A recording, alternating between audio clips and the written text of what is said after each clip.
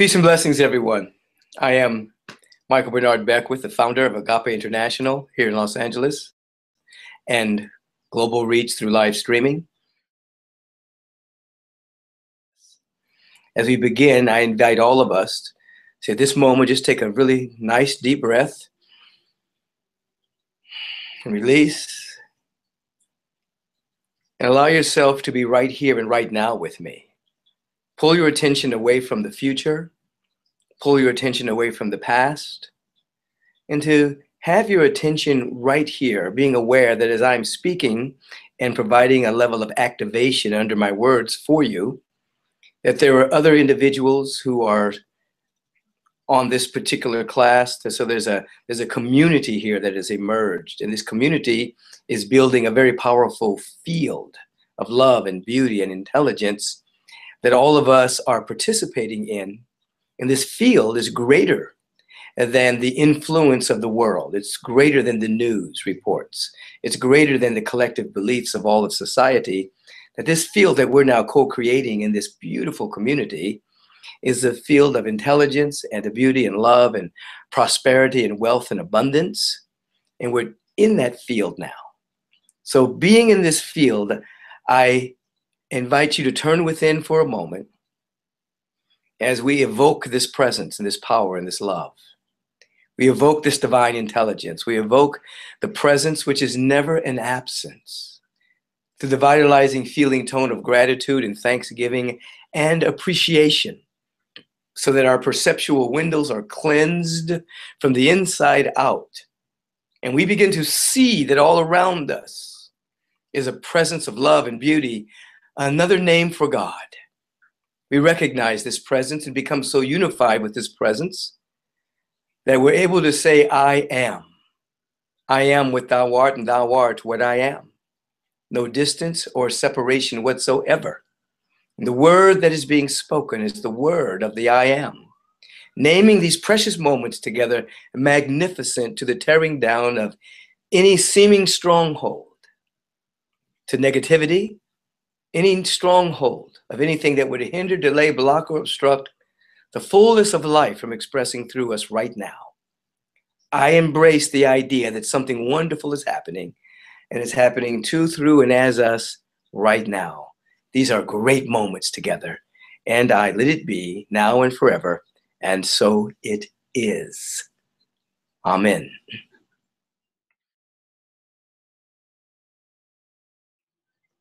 The universe will answer every question that you ask.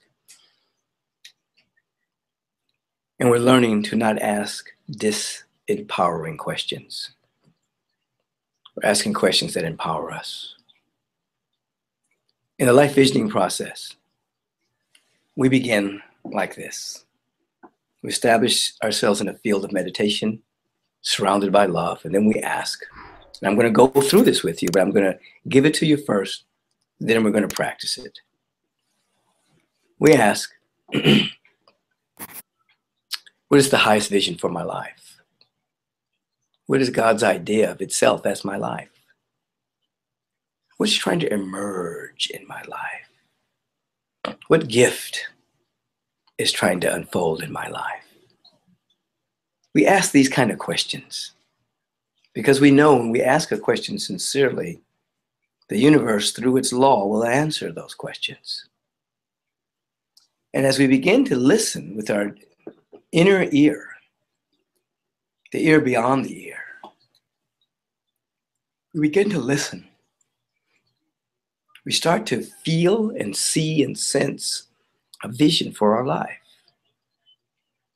How do we know it's from the spirit, the higher self, or just something we're making up?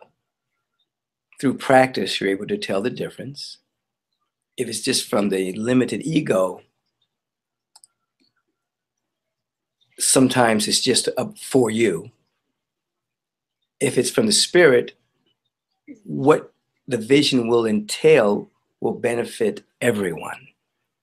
Whenever it comes from the spirit, no one's ever hurt and no one ever loses. Everyone wins. If it's from the ego, you may win, but somebody else may lose. So we ask, what is God's idea of itself as my life? what's trying to emerge. And then the second question we ask, what must I become in order to manifest the vision I'm now beginning to articulate? What must I become? This is the question that keeps us on our growing edge. We're always changing. We just want to participate in our own change. We want to change for the better. So when we ask, what must I become? We're saying, where must I grow? Where must I evolve in order for this vision to manifest? Because we can't have what we're not willing to become in consciousness. We can't have what we're not willing to become. It's an impossibility. We may be able to get something temporarily, but we will not be able to hold on to it because vibrationally we haven't become it. So we ask, what must we become in order to manifest the vision? Third question, what do I have already that can be used in service to the vision I'm now learning to articulate? What do I already have?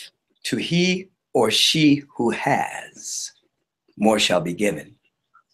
But to he or she who has not, even that which they have shall be taken away. So you begin to feel what you already have. You think about the resources that are already in your life. You begin to consider the talents and gifts and the capacities that you already have. So you begin to feel that you are a haver. You're being and having. That becomes your dominant vibration. Being and having. So then the law responds to that.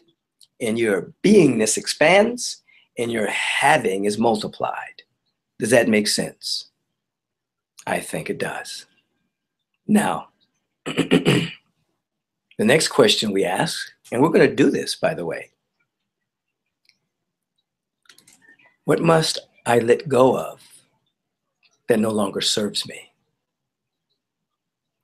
What used to serve but doesn't serve me now that I'm willing to let go of? Now, we ask these questions without censorship or denial or blame or shame. This is an awareness exercise. We're just asking a question and becoming aware. What no longer serves me? What habits no longer serve me? What speech? What kind of conversations? What kind of food? It doesn't serve me anymore. It doesn't help me. I don't need to do this anymore. We just look at it. And then after we ask those questions, what's the highest vision for my life? What must I become? Number 3, what do I have? Number 4, what must I let go of? Number 5, we begin to tap into the sacred yes. Dynamic willingness. We begin to open ourselves up and feel the vibratory feeling of willingness. So that you know any time in your life, in order for you to accomplish anything, you had to be willing. You had to say yes. You had to move out of the comfort zone of maybe, and I don't know.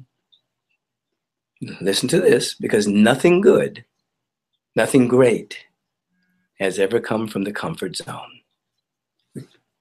Our willingness, our yes, our sacred yes, takes us out of the zone of comfort. We embrace yes.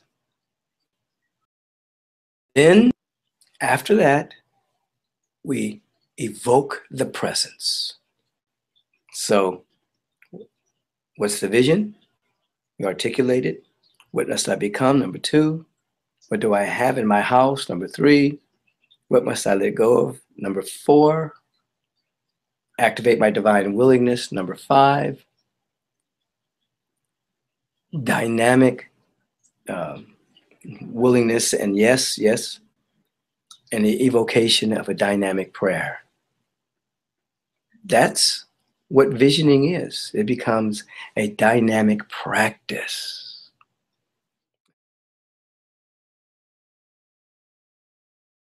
I want you to put your feet firmly on the ground.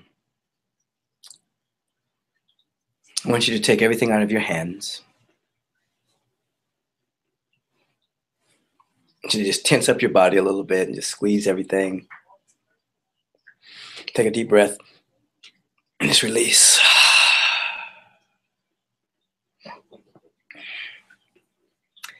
I want you to have your back straight without being rigid. And begin to close your eyes, but listen to my voice. As we enter into a mini life visioning session.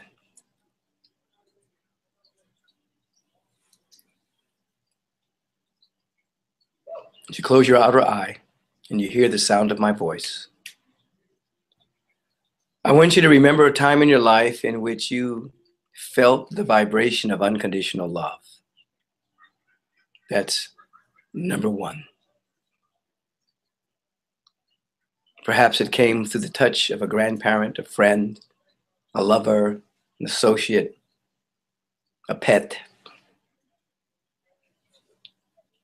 Just tap into the feeling tone of unconditional love. Feel what it feels like.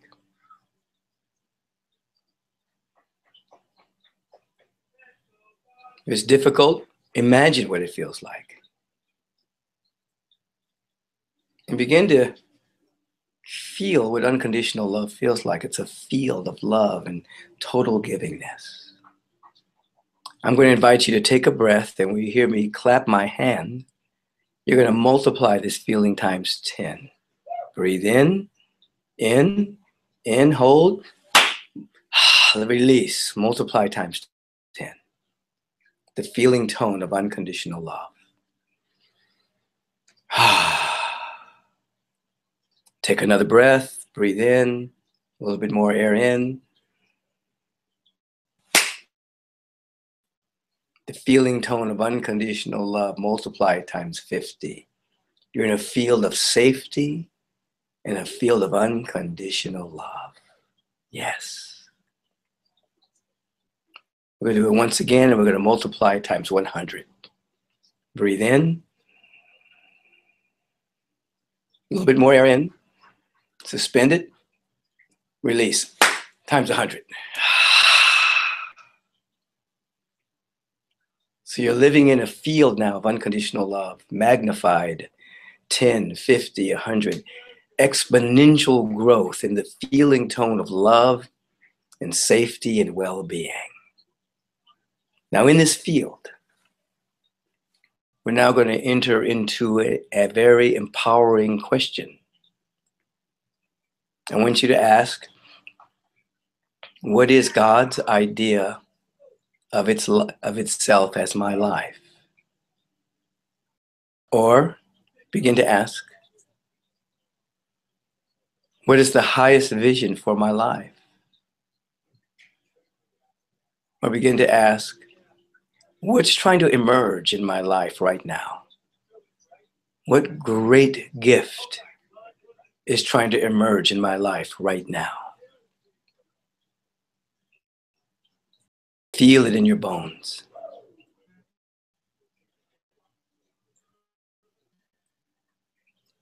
We're participating in the vision process by asking a question from a deep sense of love. What's the universe up to with my life? What's trying to be born through me? What gifts, talents, and capacities are trying to emerge through me right now? Whether it is a sight or a sound, an image, a feeling. Don't judge it. Don't censor it.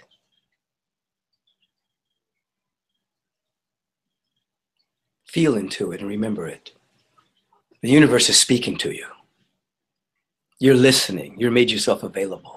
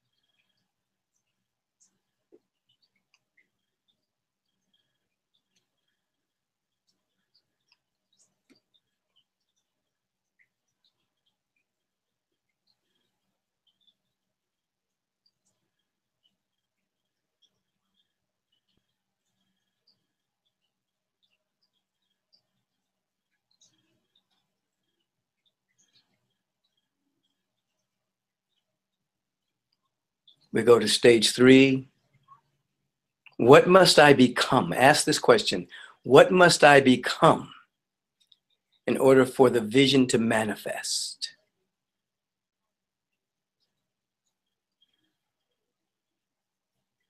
What must I become? What is my growing edge? Where must I grow? Where must I change in order for this great vision to happen through me? Again, this is not to elicit guilt. It is just an awareness.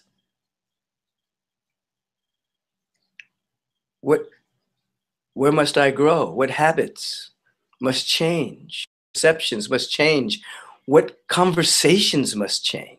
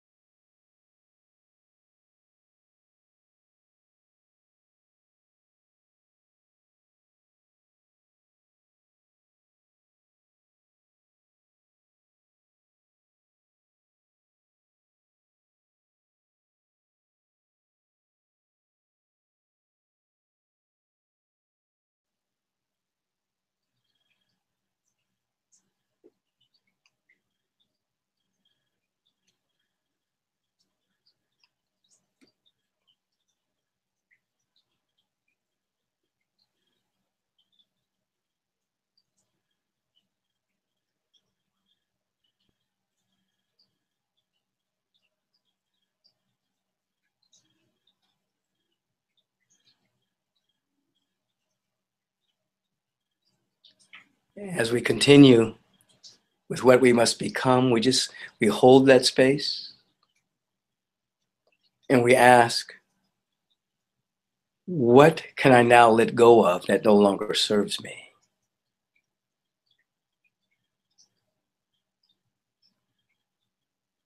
What no longer serves me that I'm willing to let go of? Habits, conversations, what no longer serves me? This is an awareness exercise.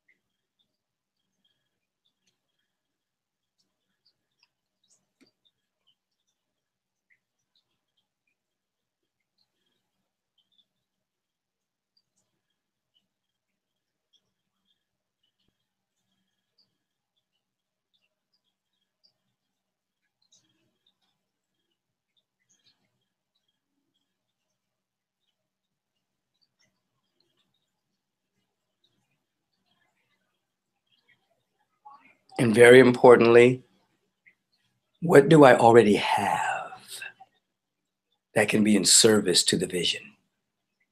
What resources do I already have? What gifts and talents do I have? So I end up feeling right now that I have, in a grand state of being, that I have. Remember, to he and she who has more is given. What do you have? What resources do you have? What talents do you have that you might be sitting on, that might be latent, that might not be fully developed, but they're within you?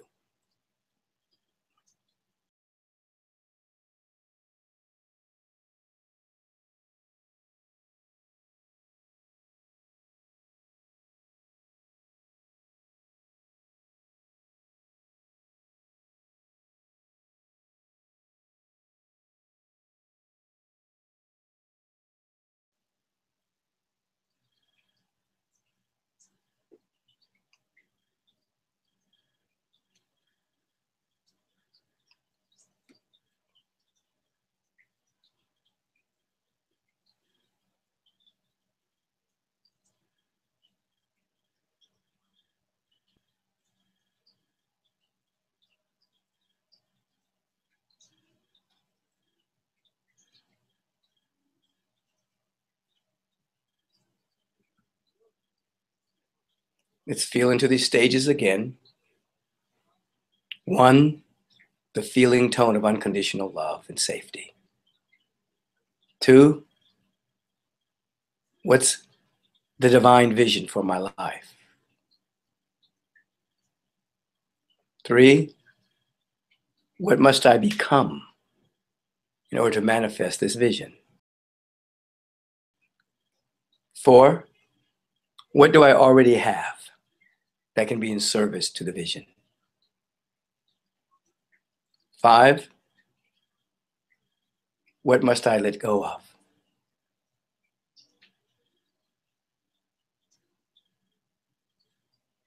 Be with those now for just a moment.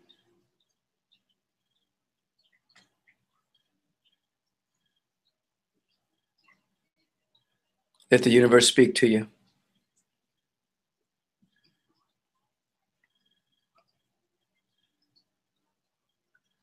Now,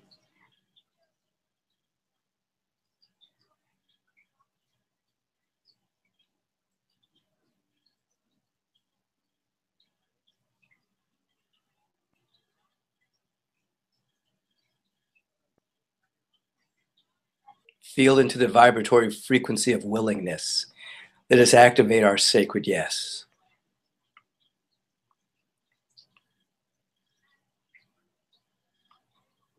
Feel what yes feels like. Beyond no, beyond maybe, a soulful commitment. Feel into yes.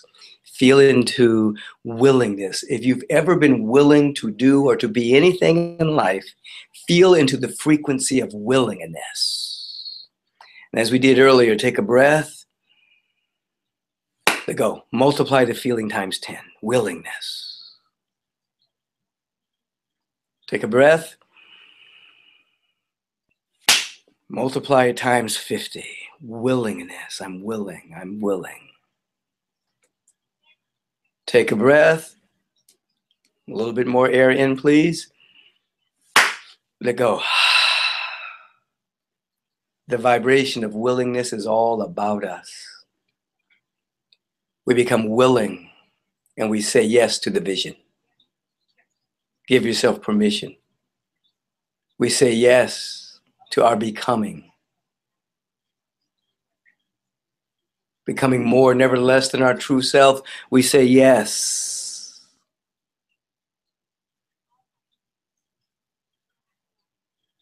To the willingness, we say yes. The willingness to become, yes. The willingness to embrace what we have. Yes, to letting go what no longer serves us. It begins with the willingness. Where there is willfulness, there's a wall. Where there's willingness, there's a way. Yes.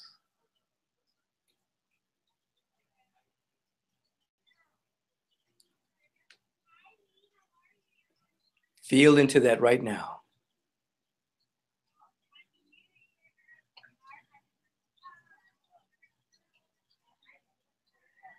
And from this dynamic consciousness of willingness,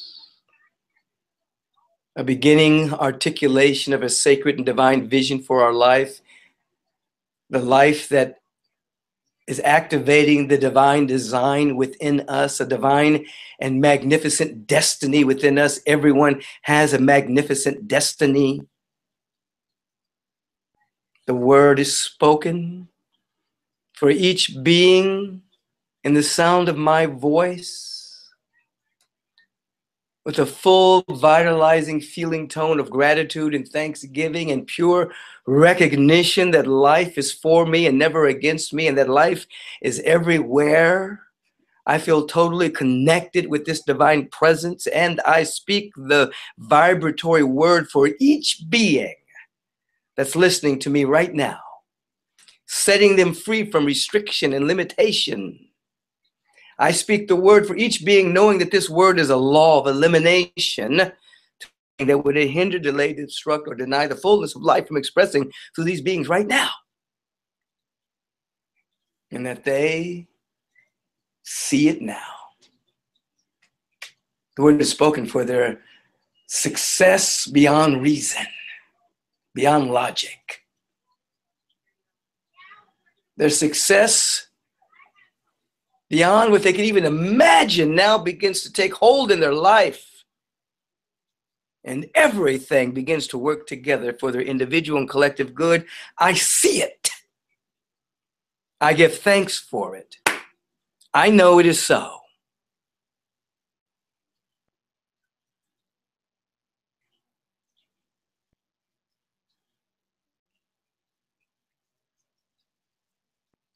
I feel it in my bones. And I release this word knowing that it cannot and will not return void, but it must return fulfilled thereof. It's returned already. These beings are free, embracing their sacred yes to the grand vision of their life. And for this, I do give thanks, and I let it be now and forever. And so it is. Amen.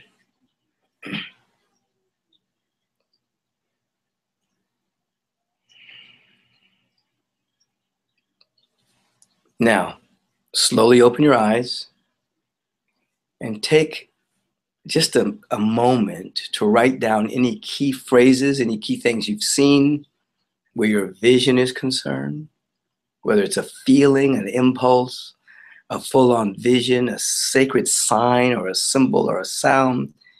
Write it down. It may not make sense now, but it will later. Write it down. Write down to the best of your ability what you must become now, where you must grow. Write down what you already have in your house.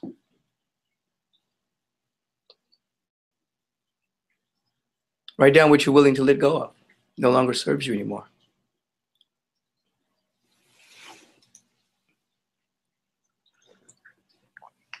Let me just tell you that everyone is different. Some people are more visual, they see things. Some people are auditory, they hear things. Some people are very kinesthetic, they feel things. Some people are very intuitive. They catch things, they're able to intuit it without a feeling. Some people, and many people, are a combination of everything. They kind of feel it, they kind of see it, they hear it. And if nothing came through for you at this time, that's okay. You're just planting seeds. And what you may discover, what many people discover, is that it doesn't happen in the formal vision setting. It happens in a dream when they're about to fall asleep, or sometimes they're daydreaming, or sometimes they're doing something else, and a vision will come into their mind because they set something in motion through the life visioning process. So what I want you to do is become a student of life visioning. I want you to practice it on a regular basis as you practice sacred meditation, as you practice affirmative prayer, as you practice stating your affirmations. I want you to become a student of life visioning, so this becomes a regular part of your spiritual practice, so that you'll begin to become sensitive to the still small voice. There's so much power in you. There's so much brilliance in you. There's so much love in you. There's so much success waiting to express through you, because this spirit never made a meaningless act, never did a do-over, never repeated itself. You are a unique expression of infinite potential, and you're here to flesh it out. You're here to bring it out of yourself, to participate in your own unfolding. So remember this, and keep writing things down as they come to you, and keep practicing the life visioning. It's my joy to support you in your spiritual growth, development, and unfoldment, which continues forever. Yes? Peace and blessings. Thank you.